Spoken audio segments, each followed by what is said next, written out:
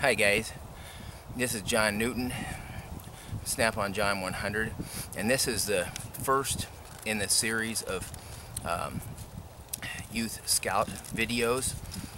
This one's entitled Basic Fundamentals of Firecraft, and this is going to be for anybody from like Weeblo age all the way up through Eagle, and or anybody else that doesn't have hardly any experience. So I'm going to be doing the very basic thing.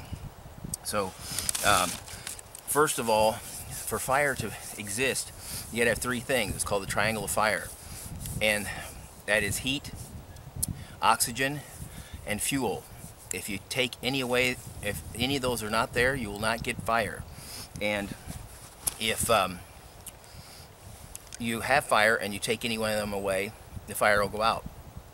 That's why when firemen spray water on a burning house, they're not taking away the oxygen and they're not taking away the fuel, but what they're doing is they're cooling the house down, so they're taking the heat away.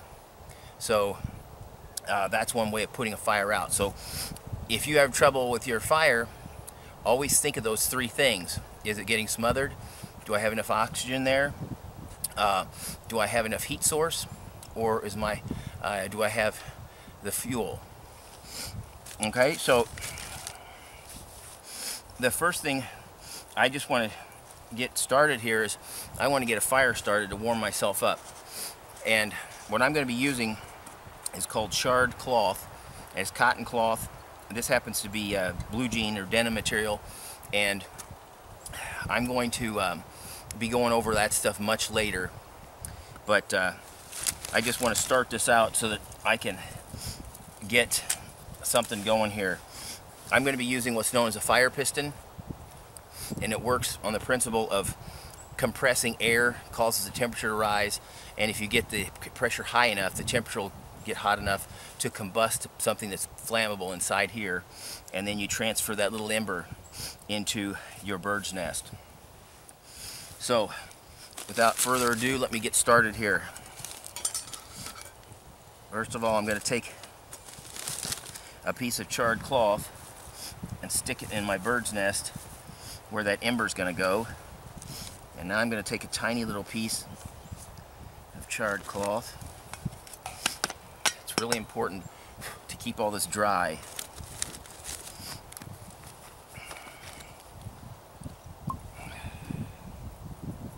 So, putting this inside, there's a little spot here for the material you're trying to get to burn, and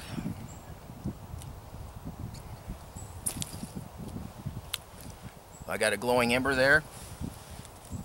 So now all I have to do is transfer into my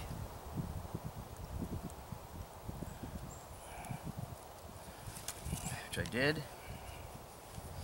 Put this down. What I've got here is called a bird's nest, and this is the part that you end up blowing into flames.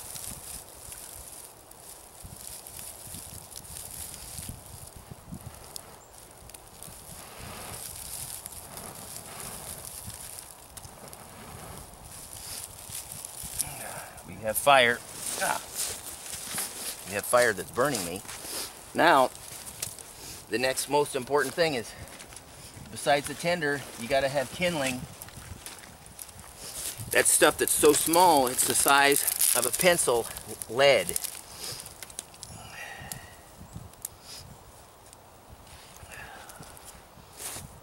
Okay, let's put that on there.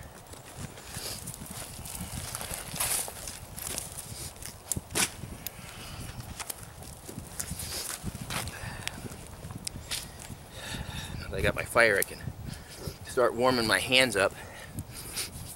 Let me move that camera so you can see better.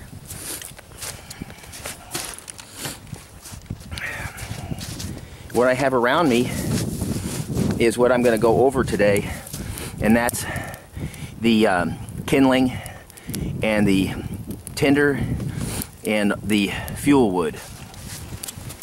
What sizes they are,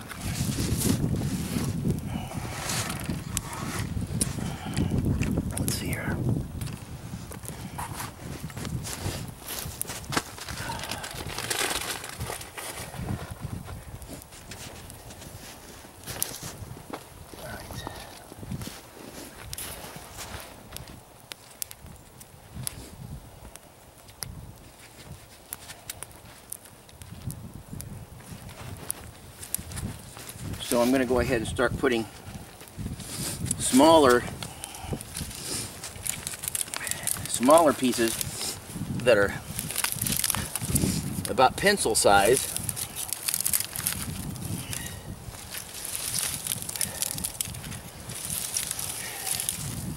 on here.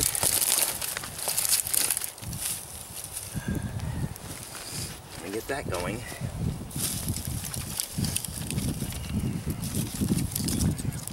Pencil size and a little bigger.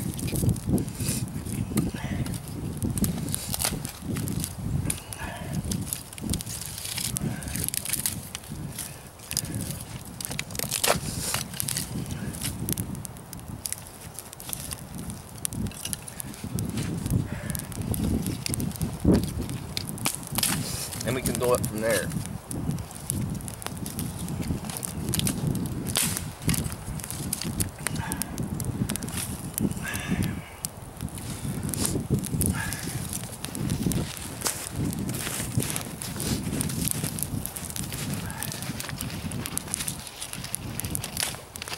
I didn't just start this by putting fire on the ground. I got the snow out of the way, and then I put down some bark from a grapevine. So we'll let this get going, and then I'll start putting on what's called fuel wood. That's the stuff that's behind the fire that's a lot bigger. And that can go up to about the size of your arm. You don't want to get much bigger than the size of your forearm.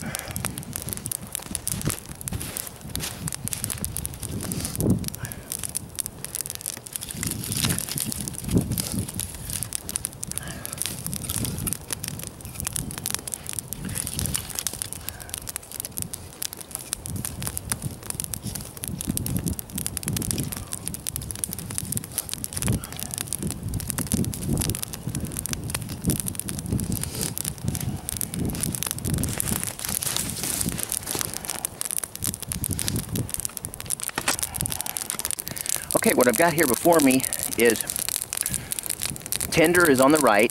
This is the fluffy stuff, and that's where you start. That's the part that you want to start your fire with. You think fluffy, hairy, fuzzy, lots of surface area. And over next to it is the kindling. And as you can see with my hand, that's the size. These are like smaller than a toothpick. So you want to start with stuff that's smaller than a toothpick, and then you work your way up. It's called building the fire. Then the next size kindling is about the size of a pencil, and a little bit bigger once you get about the size of your finger. Then you can start using your fuel wood. Here's examples of kindling that's bigger. Okay, this kind of stuff is bigger. Right here, this is the kindling that you use once the fire gets going. Here's another piece right here. That's about the size, about almost the size of my finger. That's about as big as you go, and then you start this piece right here. This piece back here, that's considered fuel wood size. So you actually build your fire. And you saw how easy it is once you're all prepared. That didn't take very long at all. Well, I think I'm going to make me some hot chocolate. Well guys, I hope you enjoyed the first in the series of basic fundamentals of firecraft, and please subscribe, like the video, and as always, I'd like to see your comments. Until we meet again, God bless. Well, I got you all here. I wanted to discuss fire safety a little bit, because that's you don't want to ever burn the forest down trying to stay warm. So in the winter it's not as critical because you got all the snow. So In the triangle of fire, you are taking the heat away when you've got all the snow around, so it's not going to burn out here. But typically you want to clear out about a 3 or 4, 5 foot circle and make sure all the debris and everything is ground litter is away. And the best thing to do, if you can, is to dig a pit into the earth and then line that with, what I like to line mine with is either tiny small twigs, or best of all is I like to put grapevine bark in there, line that so that the fire's not you're not sucking the heat out of the fire with the cold earth, or if it's damp too, that's even worse. So you make your fire in a pit, and then when you're done, you just take the dirt that you dug out and cover over the ashes after you've poured water on it, and then it's completely safe. And that way, then you can camouflage the area and nobody even knows that you even had a fire there in the first place. In the winter, you can't do that because the ground is frozen. But there is a lot of flammable debris on the ground that's all frozen.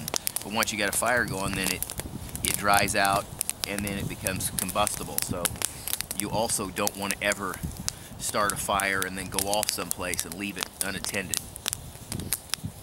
So those are just some basic, most of it's common sense, but you have to be really careful on a real windy day. If it's really dry out and you don't need a fire and it's windy, it's better to not even have one. If you've got your kit with you, then you can make use an alcohol stove or something like that that's small. The reason why I'm doing this series is because I've noticed that most everybody I've met in Scouts have really poor fire skills, and if you're ever caught out anywhere, for survivability, being able to make a fire is the most important skill you could ever own. So this is really important stuff. That's why it's really important to get this. This fire that I made looked completely effortless, but there was actually a lot of practice and dirt time went into being able to do it like that.